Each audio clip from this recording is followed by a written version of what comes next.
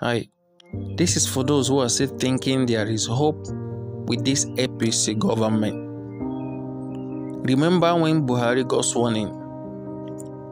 The same thing they are saying now was what they said then. They were like, give him time, he will fix things. Buhari is the fixer. He has come to fix Nigeria. What took PDP 16 years to destroy cannot be fixed in 16 days or months. Give him time. Nigeria's problem is too big. It cannot be fixed overnight. That Nigeria problem is big.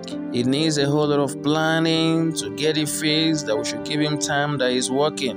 Buhari is working. Remember the body language stuff that was raining then. At the end of the day, what happened? Buhari took 4 years. He took 8 years. Left office, leaving the problems unattended to. Even worsened even the whole issue. The economy went down. Dollar moved from 100 and something to about 650. Food prices skyrocketed.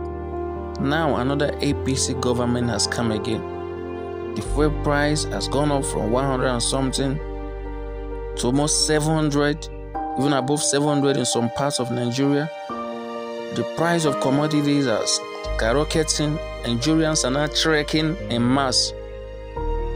And they are telling you again to have hope. Don't worry, he will fix it. He will do this and he will do that. Guys, let me tell you the truth. These guys are not here to solve any problem. They are just here to continue the looting spree.